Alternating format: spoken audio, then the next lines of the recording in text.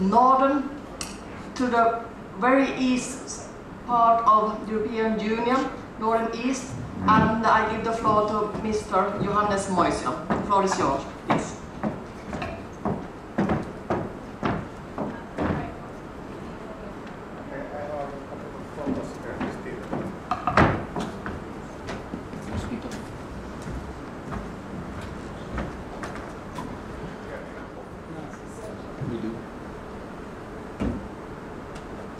Okay, splendid. So I'm Johannes Moisio, and I'm the chairman of the task force of external borders in AEBR. And my regular job is at the Regional Council of South Karelia, facing the quite big metropole St. Petersburg in Russia. But first of all, I have to confess that I'm not from that region originally. I was born actually in Helsinki, and when I was a young boy, and you might imagine I have been a young boy once, I was afraid of the Russian border, and still when I came to study to Lappeenranta, which is the capital of South Karelia, and my girlfriend, actually her parents had a summer house maybe 2 kilometers from the Russian border. I was afraid to go there because I was so near the Russian border. That is the fact. So I can very well imagine what is the feeling of some American citizen who comes there and has maybe the same feelings. But after that, after I got out from the university, technical university in Lappeenranta, this border region, I came to study there. I met my girlfriend and later wife there, and I got a job there. So I worked first at the university, then in export business, visiting neighboring country very often. And then more than 10 years ago I moved to the regional administration to work there. So here is the area in the European map. This is the cross-border area, but at the same it is the area of ENPI program we have together with our Russian partners. St. Petersburg alone is in population more than 5 times, maybe 7 times bigger than the whole Finnish core area of 3 regions, South Karelia, Kymenlaakso and South Savo. We are less than 1 million people on the Finnish side. So this is a challenge in the cooperation itself to have a really big partner. But of course, we were quite exciting border for a few years because we were the only EU-Russia border for some time. This is also, we heard about the Basque area border with southern France. We are also a transport corridor between Finland and Russia because, for example, the main road between Helsinki and St. Petersburg and further Moscow goes through our region. So a little bit history of cross-border cooperation we have. The Soviet Union time, I could say normal people didn't visit the neighboring country at all. This was preserved for not regular business even. It was preserved for business delegations gathered and guided by the state, both sides of the border. And also specific political groups, mainly the social democratic youth or communistic youth, and so on. But at the very end of Soviet Union time, Russia became more and more popular.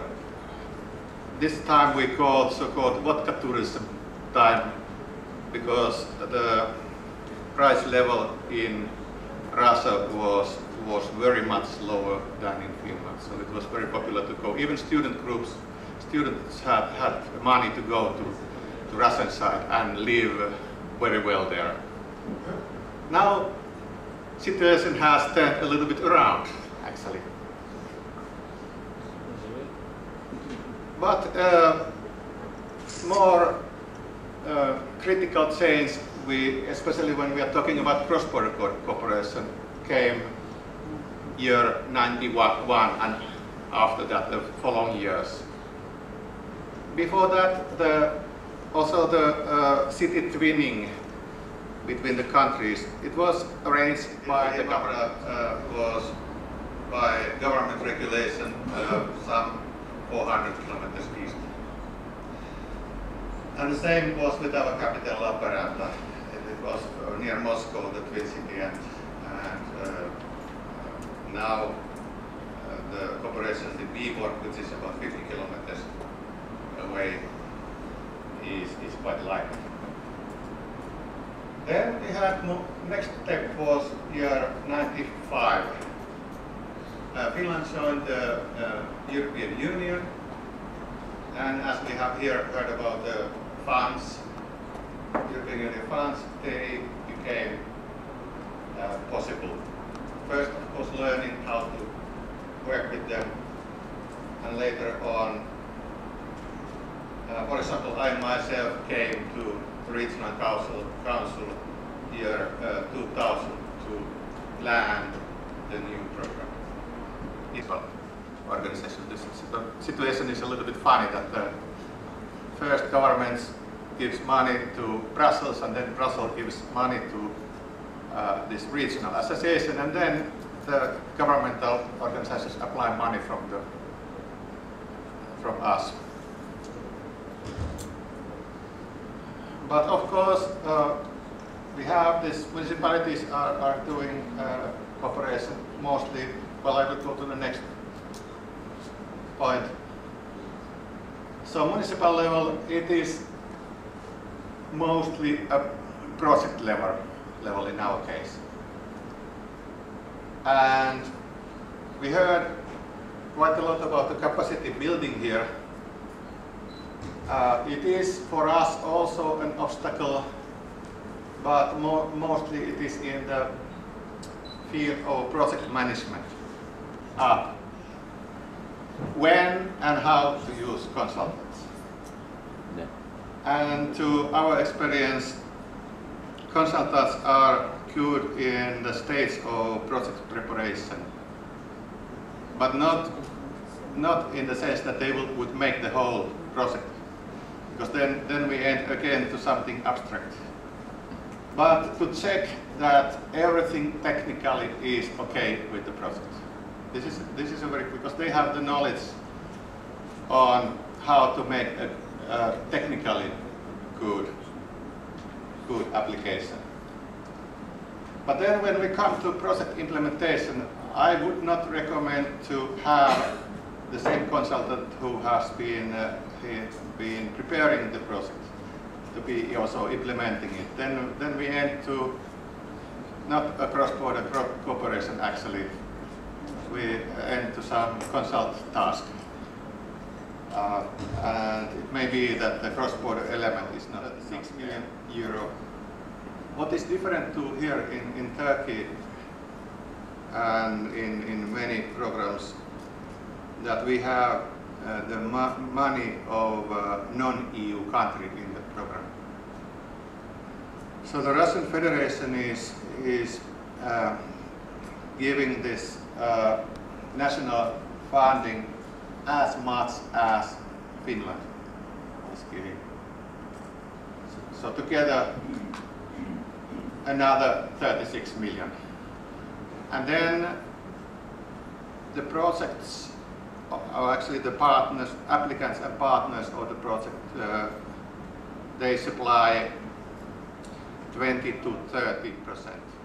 Regional Council of South Karelia, which is municipal organization, is the joint managing authority.